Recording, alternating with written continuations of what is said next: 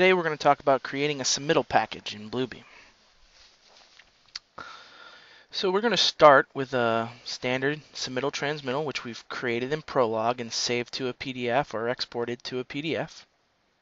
Okay, see, it's just a simple 2-page. Okay, just change my view there so I can see everything all at once. So now what I'm going to do is I'm going to use my document, pages, insert pages. And what I've done is I've actually opened my actual submittal data that I've gotten from my subcontractor already. So I can use the add files or I can use the add open files. I'm going to show you both ways. So the first thing is I'm going to do add open files, and what that'll do is basically every file that's open other than the one that you have will automatically be added to the list. You can order them, okay, or we can just use the add button, and then we can select from our files the 2 files that we need to add in this case the shop drawings and the MSDS data. Okay, we want to include any file attachments and we want to merge the layers.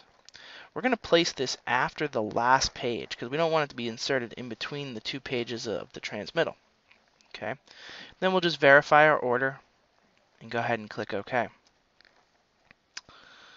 And within a few seconds we have one complete document. As you see here, I'll scroll up and down and use the page button. We've got all of our shop drawings with all of our markups on it. Okay, go a little bit further down, you'll notice the technical data and technical specifications are included, the NOA data. Okay, and the pages are inserted in the same manner that they were in the original document. Okay, if I go back to the beginning, you'll notice that my transmittal is right on the top. And any bookmarks that were created in those other 2 files are kept alive, so I can jump from page to page. Notice if I hit the submittal data, I've got that, and all my NOAs and the different files that were included in my product data. So now the last step here is to go ahead and save our document as our new name. So it's just simple save as. I'm going to rename it, use the storefront as a base. Okay, I'm going to take the date off.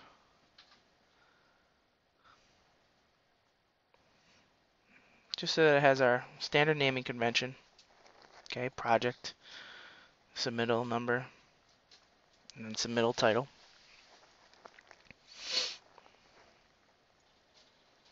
Then go ahead and save that. And now we have a completed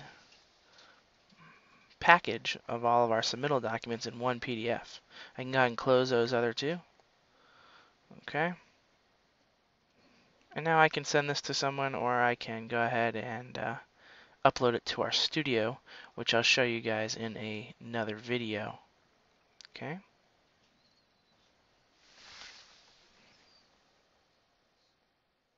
Hope you guys enjoyed this lesson, and come back to Stiles University for more lessons on how to use Bluebeam.